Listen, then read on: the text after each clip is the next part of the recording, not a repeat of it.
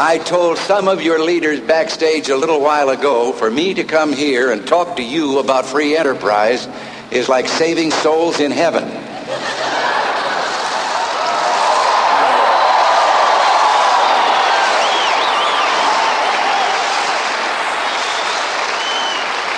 But you know,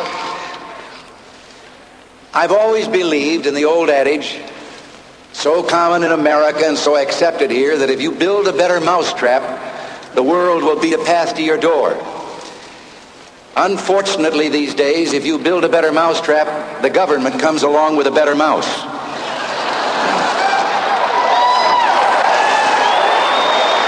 All of us are disturbed. We've heard and we believe, we know that you can't take it with you. And today we know why. Because it goes before you do.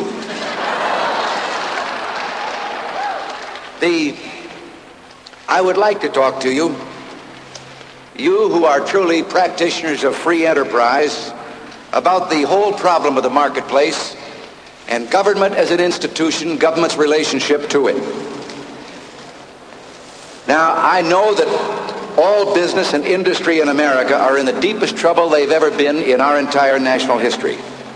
And I'm speaking not only of the obvious difficulties of the present economic dislocation and the capital shortage brought about by excessive government spending, but the wave of contempt and almost hatred born of ignorance that is abroad in the land toward this system we call capitalism.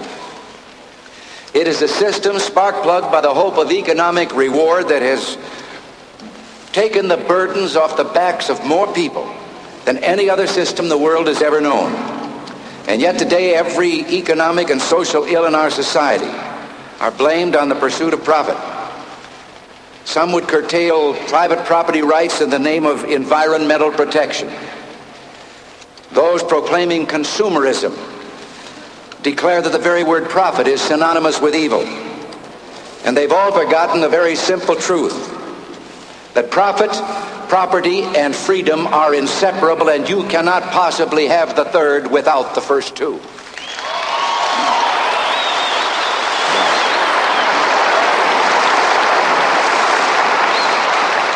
I stood backstage. I heard the wonderful presentation out here. From the back of the screen, looking through it, I could see the slides of this country of ours.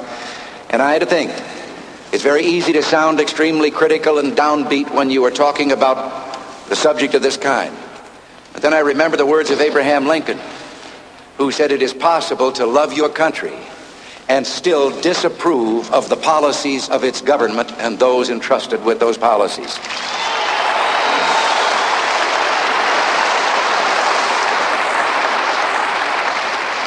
Of late, we've neglected to teach economics in our schools, and a whole generation of our sons and daughters are growing up with little understanding of how this institution works.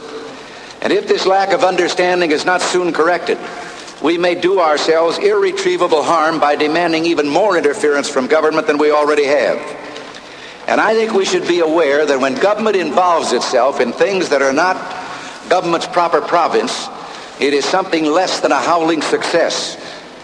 Now, we could read an example in one of those socialist countries in Eastern Europe where bureaucracy has grown up and government has taken full charge.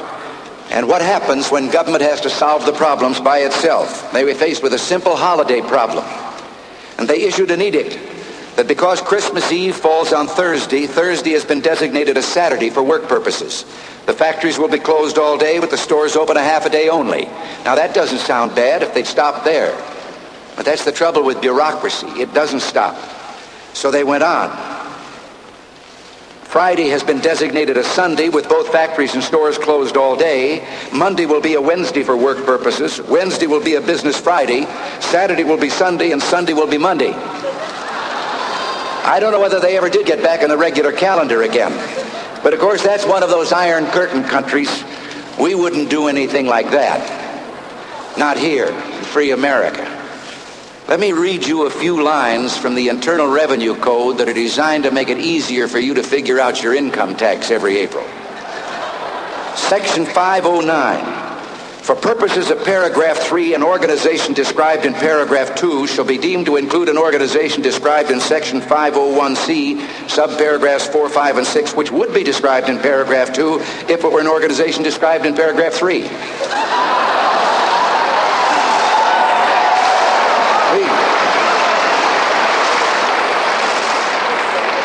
We live in the only country in the world where it takes more brains to figure out the tax than it does to earn the income. But would it surprise you to know that in this land of the free, business is more regulated today than in any country in the world where free enterprise is still allowed to exist in any form. We've played fast and loose with a system that released for the first time virtually in all man's history the individual genius of man to perform such miracles of invention, construction, and production as have never been seen. We had in our early years and until the last few decades limited government and the ultimate in individual freedom consistent with an orderly society. 1/2 of the economic activity in the entire history of mankind has taken place in these 200 years in this country. But someplace along the line we seem to have lost faith in the system and in ourselves. On every hand, people who should know better, people in positions of leadership and influence, advocate more government and less freedom as the solution to our problems. And very soon, if we're not careful, we'll have a country where everything that isn't prohibited is compulsory. Organized labor exerts a force on government that wouldn't be tolerated for 1 minute if it were attempted by management. Demands statutes to enforce privileges that they should be seeking from management at the free and open negotiating table. But management, too, has been guilty of turning to government for answers it might better provide for itself. It's supported and obtained legislation which all too often interferes with the free rhythm of the marketplace and lessens competition. And government has loved every minute of it. Because government has, as history has shown, a built-in ability to grow, always to grow, never to voluntarily reduce itself in size or power. The number of government employees, federal, state, and local, is growing twice as fast as the increase in population. And in the last 10 years, the cost of the public payroll has increased 7 times as fast as the increase in numbers. When we began this century, 75 years ago, there were 26 people employed in this country for every public employee, federal, state, and local. Today, the ratio is 4 to 1, about 4.5 to 1 to be accurate. If we continue for the next 25 years, we will end the century with a ratio of 1 to 1 or less, except that you and I know by that time, free enterprise will have ceased to exist. The other day, some chilling figures were given to us. There are 71.5 million of us employed in private enterprise, making our living out in the free marketplace. There are 80.5 million Americans receiving some form of check from government. Those who earn and produce are outnumbered by 9 million. Can the system continue under that? There's never been a greater need for an informed citizenry because there's never been a greater lack of awareness of how the system works. Not too long ago, a nationwide poll was taken of college and university students. It found that 76% of them blamed business in America for every problem, social and economic. 76% of them said that the answer lay in complete government regimentation from production to marketing of private business. And then in the same poll, of these thousands of bright young people, 80% of them said, we want less government interference in our private lives. And they didn't understand the inconsistency. Another poll has found that the citizenry of this country are angrier at government than they've been at any time in the history of polling. They're angry at government, but less than half of them can name their United States congressman. And of those who can name him, 86% cannot tell you a single thing about him other than his name. They know nothing he stands for, what he represents, how he votes, or anything else. Now, government by the people is only going to work when the people work at it, as apparently you've decided to do.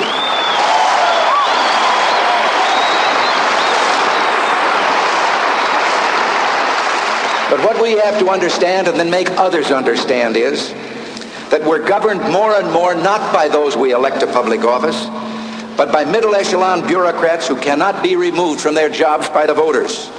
And more the most powerful lobbies in our nation's capitals are coming to be the organizations of public employees. Most legislation has its origin in the agencies and departments of government. It does not come, as we've been led to believe, by a spontaneous demand from the public. It is government itself that thinks these up, and Congress is faced with 30,000 proposals each year for new laws and programs. And if most of them were lost on their way to the printers, we'd all be better off.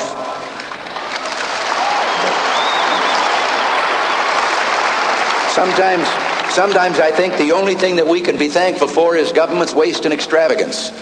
Can you imagine how miserable we'd be if we were getting all the government we're paying for? Right now, Congress is having a second go at a consumer advocacy measure, which will give government more control over you, over business, over the American people, and even over other government agencies than anything we've ever known. The proponents of government intervention never stop. A land planning bill was introduced, just defeated for its second time, and it's back again, turned around, redressed a little bit, but presented. They never stop. If passed, it will violate all our concepts of local planning. It will violate our tradition of private property ownership more than anything that's ever been done. It'll be back, as I said before. A government program once conceived as the nearest thing to eternal life we'll ever see on this earth. Once passed, all the programs are administered by a bureaucracy that's beyond the control of the Congress that originally created it. Because all of the legislative proposals for new programs contain a line that reads pretty much this way. It's kind of pro forma. It says, the agency entrusted with implementing this program shall make such regulations as it deems necessary. And not even the Office of Management and Budget knows today how many bureaus, agencies, and commissions there are. But the regulations they've spawned amount to around 25,000 each year, new ones added on top of the others. We're a nation of laws. If we're charged with murder, we're innocent, unless and until we can be proven guilty by the state beyond reasonable doubt. But we've become a nation of regulations with thousands and thousands more regulations than there are laws. And if you break a regulation, you are guilty as charged. And the agency bringing the charge is judge, jury, and executioner, and your only recourse is to take them to court, and the burden of proof of innocence is on you. You remember, speaking of business, that fuss over cyclamates a few years ago? Do you remember when all the soft drinks artificially sweetened by non-fattening sweetener had to be taken off the shelves and poured down the drain because the Federal Drug Administration said they were hazardous to our health? Well, now, a couple of years later, the Federal Drug Administration has quietly, very quietly whispered they think they may have acted too soon, that they were a little hasty. It seems they were feeding 20 rats cyclamates, and 3 of them developed tumors suspected of being malignant. But it also seems that the amount of cyclamates they were being fed, if a human being took the same proportionate amount, you'd have to drink 875 bottles of soft drink a day. Now, I suggest drinking 875 bottles of anything a day is hazardous to your health.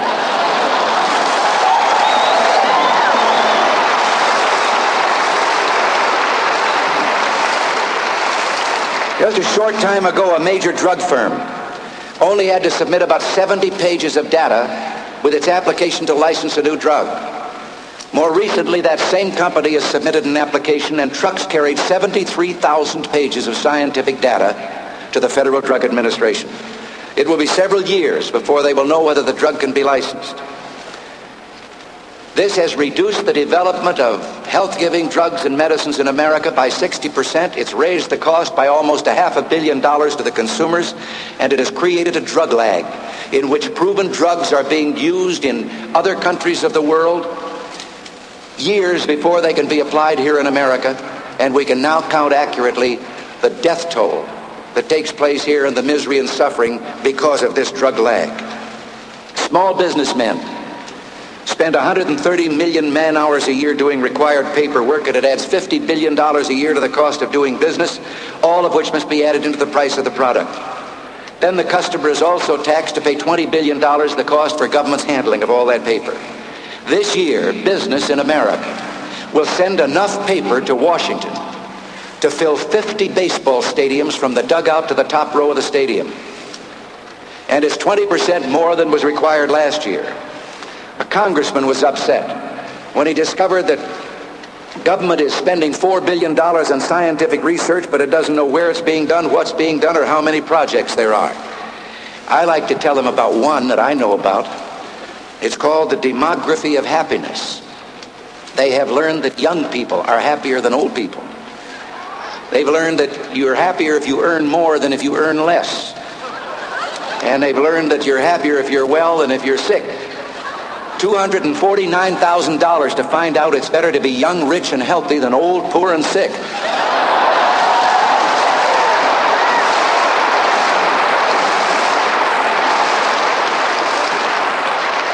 And of course, most of this is done in the name of emergency. Always there is a crisis. We've had an experience with the recent oil shortage.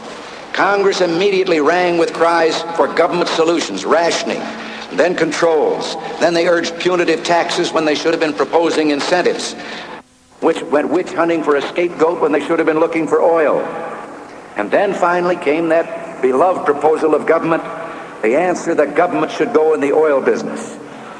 Well, we'd better think twice anytime government proposes that. Let me give you a little history and bring it up to date to show you the comparison between government and the private sector. 35 years ago, you could make a telephone call long distance from San Francisco to New York City for $20.70-odd cents. And for that same amount of money, you could go down to the post office and buy 1,036 stamps and send 1,036 letters across the country. Now today, 35 years later, you can make that telephone call for 56 cents. And for that amount, you can only send 5 letters. So the government is suing the phone company.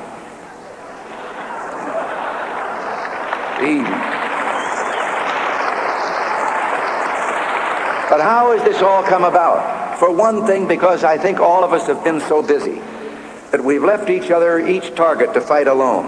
Right now, Congress considers legislation that would allow the government to appoint 2 members to the board of directors of each oil company.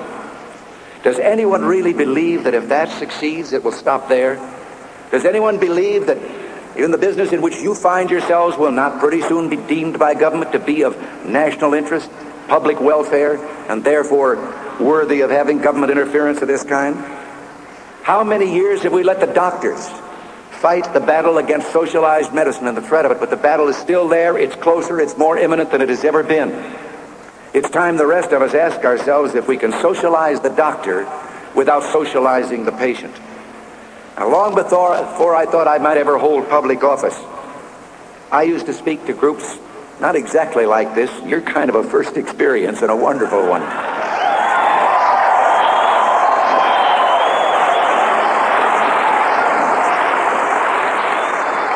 But I used to express my concern that government was growing beyond the consent of the governed.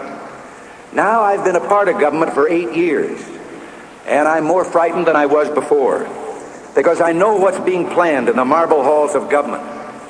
I know how desirous government is of imposing even more restrictions on the private enterprise sector.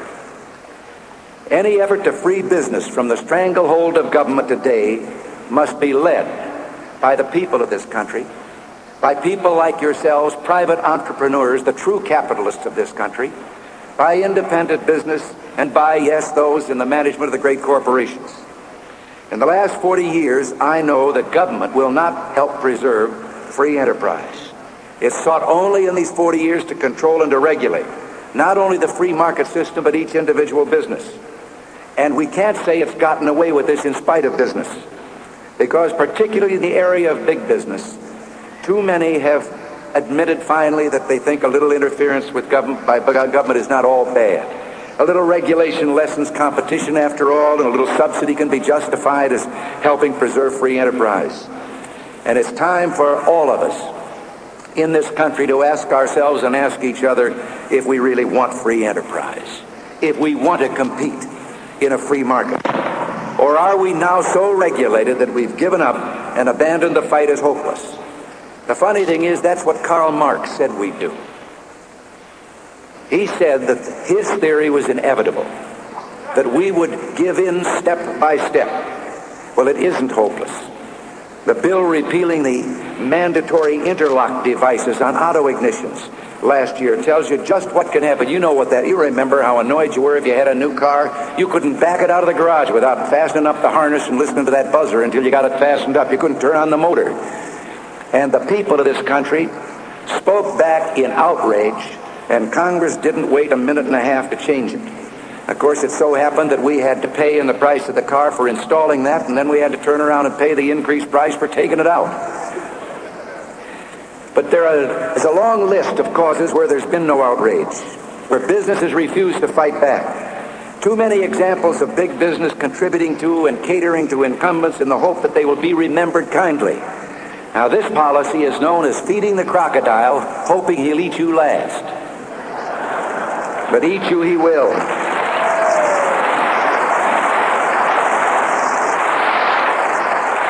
I don't know whether any of you in your particular work run afoul of OSHA, the Occupational Safety and Health Administration. This has taken us one big step nearer the police state. It increases the cost of goods and services for all consumers.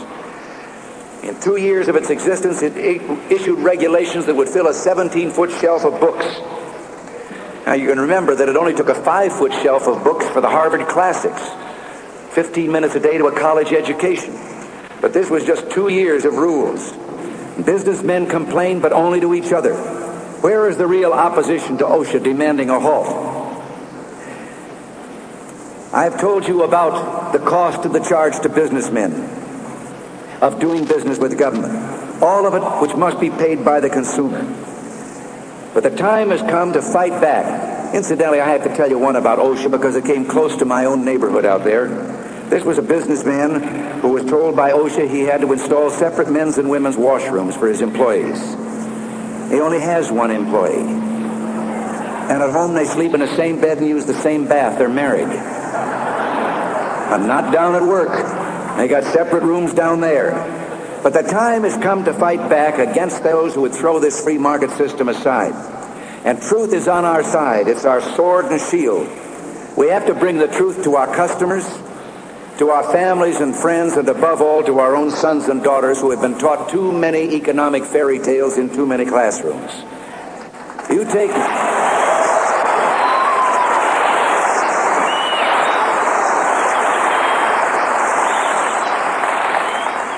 On Thursday night, I was in a seminar, a debate in Washington, D.C. with a United States Senator.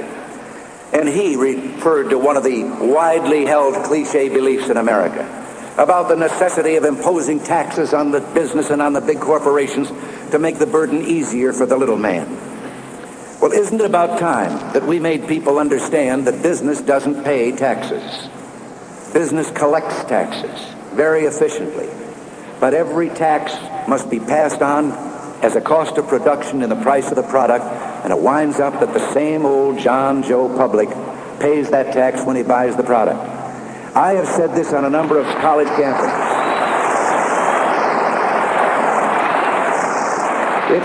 It's a kind of demagoguery, and I have said this in college campuses and seen the look of unbelief on the young people's faces. And so I've tried this example. I give it to you. I said, wait a minute.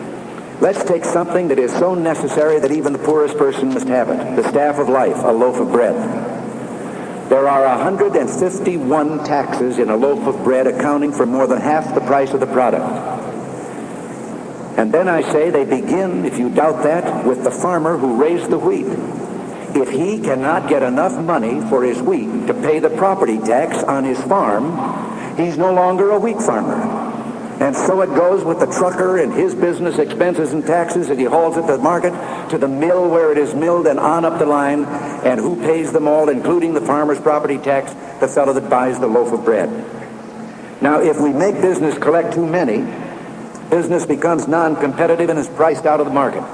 And that's what's happening to the United States on the world market. But government loves these hidden taxes because the citizen isn't aware of the real cost of government. And you imagine a howl that would be raised if just 1 year governments, federal, state, and local, didn't collect the regular taxes. But at the end of the year, they came around and handed you a single bill for the cost of government. Well, when the revolution finally was over, the great majority of Americans, when asked to estimate how much government costs them in toto, only come within about a third of guessing the proper cost. Governments today are taking almost half of every dollar earned in the United States. It's time to explode the myth about inflation. Business doesn't cause it. When your prices have to go up, you're not the cause of inflation. Labor doesn't cause it by trying to keep pace with the cost of living. Inflation has one cause and one cause alone. When government continues to spend more money than government takes in, we have inflation. And the answer is a balanced budget.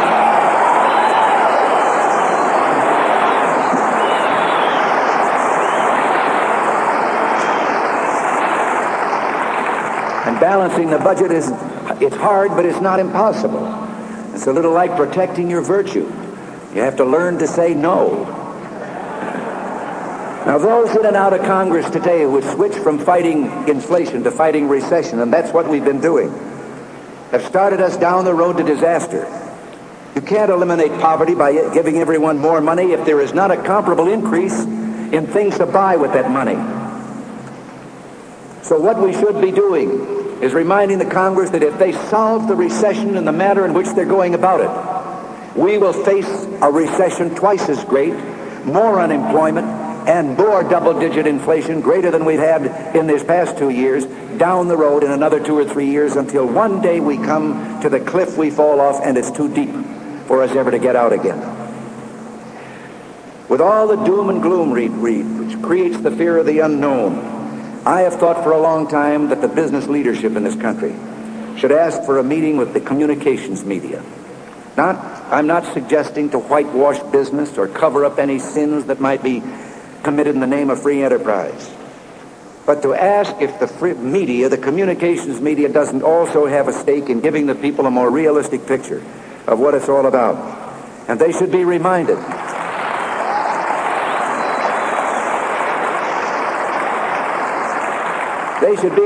that while we agree we cannot have freedom, individual freedom, without a free press, they can't have a free press without a free economy. And today, by whatever means, it cannot be denied that public opinion has been molded into an anti-capitalist mentality. The doom criers are in full voice, and they've created an atmosphere of uncertainty and fear.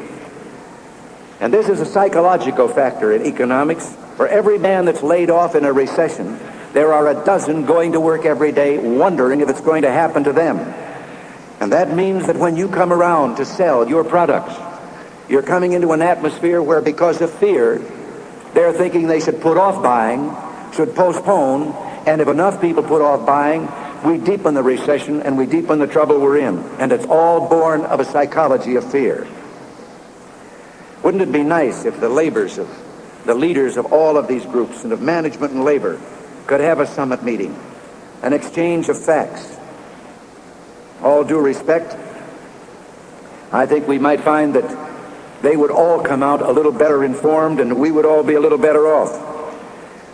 You know, when I talk about this psychology, John Kenneth Galbraith, who in my opinion is living proof that economics is an inexact science,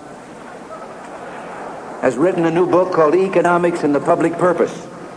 And in this book he asserts that the market arrangements of our free enterprise system have given us inadequate housing, terrible mass transit, poor health care, and a host of other miseries. And then for the first time, this man who for many years has been a voice of liberalism comes out from behind the shield of liberalism and presents himself now as believing that only socialism will solve the problems confronting us. He deals in fairy tales. Let's look at the history of this country. One half of the economic activity, as I've said, has taken place in these 200 years. But look at even a single lifetime, my own.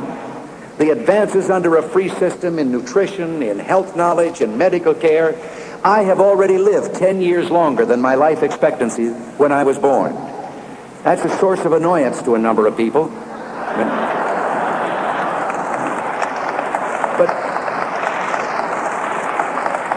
you who go into so many homes, just think of this. When I was born, 90% of the people in this country live below what is called the poverty line today. Today, you go into homes in which the figure is less than 10%, but you go into homes in which 95% of the people of this country have the daily minimum intake of nutrients essential to maintain health. 99% of the kitchens in America have gas or electric appliances. 96% of the homes have television. We own 120 million automobiles and trucks. And to those people who say, but that's just an evidence of your materialism, we're also the most generous people on earth. We have shared our wealth more widely among our people than any society ever known.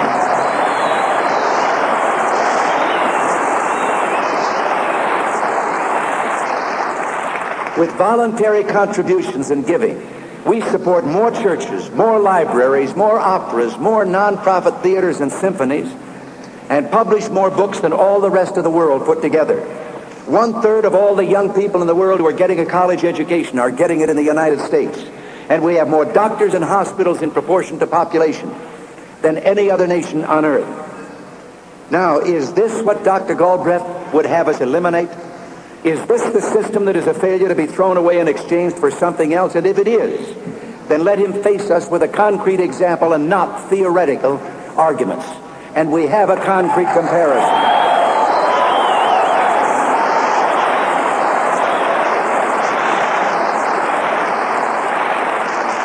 We have two great classic comparison between two great nations, our own and a nation on this earth that has a greater landmass, rich with natural resources, 250 million capable people, and for almost 60 years they have been free without hindrance or interference to fully implement all the principles of Karl Marx's complete socialism and communism in that country. And we could be just like them. We would have to start by cutting our paychecks 80%, move 33 million of us back to the farm, destroy 59 million television sets, tear up 14 out of 15 miles of highway and 2/3 of our railroad track, junk 19 out of 20 automobiles, knock down 70% of our houses, rip out 9/10 of our telephones, and then find a capitalist country that would sell us wheat on credit so we wouldn't starve.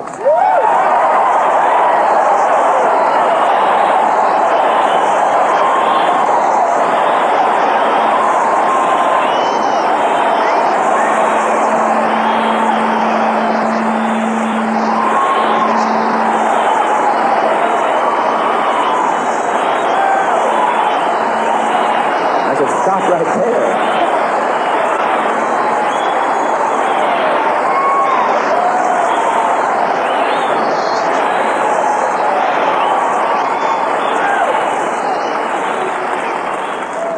If I'd have been known you were going to do that, I'd have stopped right there and wouldn't have anything more to say. But you know, the other day, George Meany, before a congressional committee, declared war on tax reform that would allow business and industry to accumulate more capital for investment, an expansion that would create more jobs. Now, I'm sure that Mr. Meany was sincere when he cries for more government spending, more pump priming to create jobs. But he's as far off base as Dr. Galbraith is. He's not only fighting the one thing that will provide jobs for the working men and women of this country, but at the same time, he is again, as I said, going against that idea of who pays the taxes in this country. The distinguished economist Ludwig von Mises said, a social system, however beneficial, cannot work if it is not supported by public opinion. And that's where you come in, because this is where we must talk to each other.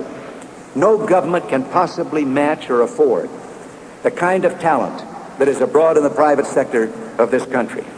What if in a great spirit of kind of a noblesse oblige, that great power could be turned to solving some of the more pressing problems?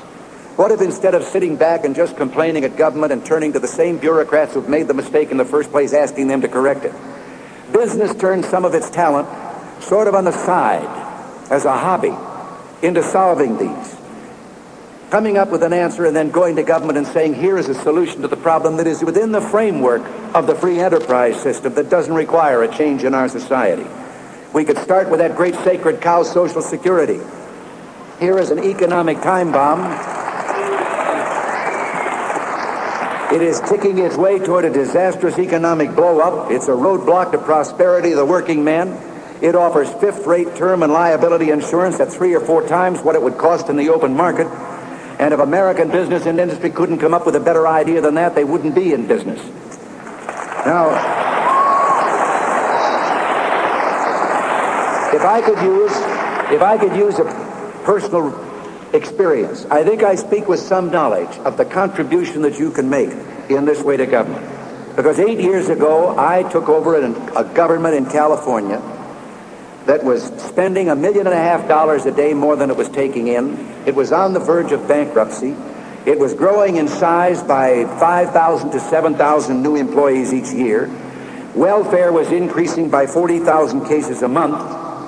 And we turned to the business community of California. And some of the most gifted people in our state voluntarily gave up an average of 117 days apiece full-time to form themselves into task forces based on their particular skills and knowledge and go into every department and area of state government to see how modern business practices could be put to work to make government more efficient. They came back to us with more than 1,800 recommendations. We implemented more than 1,600 of those. And a few months ago, we turned over to the new administration, for the first time in a quarter of a century that a new government in California had received such a thing, we turned over a balanced budget, a $500 million surplus, the same number of employees we'd had 8 years before, 400,000 fewer people on welfare. And we'd given back...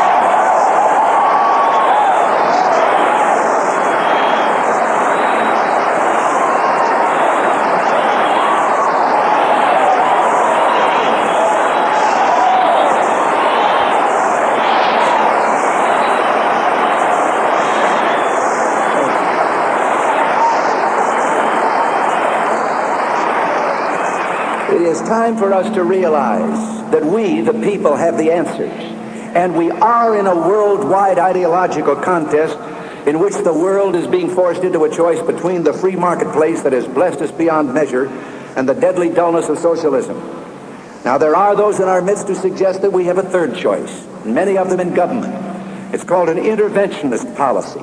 That they say that somehow you can mix the best of socialism, if there is such a thing, and the best of capitalism, and thus have a regulated and a planned economy with government dictating and regulating, and this will stop short of full socialism. It's just a little longer way in arriving at socialism. Karl Marx didn't remove the women and children from slavery in the coal mines of England. The invention of machinery and the investment of capital in machinery did that. Not too many years ago, a Ford executive was going through the Cleveland assembly plant with the late Walter Reuther. And he pointed to the great automated machines that were stamping out these parts for automobiles, and he said, "Walter, you're going to have a hard time collecting dues from those machines." And Walter said, "Yes, and you're going to have a hard time selling cars to them." And they were both a little bit right.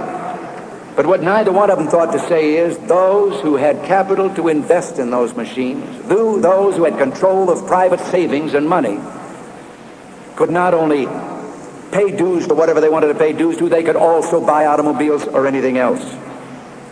Now, a great many businesses in America are trying to get those on salary, they're working people, out where you are, in a sense private entrepreneurs, working, yes, but owning a share of the business in which they work, so that they have a personal stake in the prosperity and the progress of that business. And where this has been done, productivity per man hour has increased 3% over the companies that haven't done it. That means something when you think that 1/10 of 1% increase in productivity means another $1 billion in the gross national product. Now, government could do a great deal to increase this practice if there was more statesmanship and less populist demagoguery in the halls of Congress. Real tax reform that would recognize that in that tax reform they could make it advantageous for all of business and industry to create millions of more capitalists in this country, individuals owning a share, having a personal stake in prosperity. And this would be the practical answer to the empty promises of socialism. Now, I think the choice is very clear and the time is very short. Either we use the great vitality of the free enterprise system to save this way of life, or we face our children someday when they ask us where we were and what we were doing on the day that freedom was lost. And so I think it is time that we reply to those demagogues in government who've been appealing to the worst in us, not the best, who down through the years have been appealing to the cupidity and selfishness and saying to each one of us, you deserve a bigger slice of the pie. And you can have a bigger slice of the pie if you will help us in government take some of the pie away from someone else who's getting more than their share. I think it is time for the people of this country to answer those demagogues by saying, we can all have a bigger slice of pie if government will get out of the way and let the free enterprise system take a bigger pie.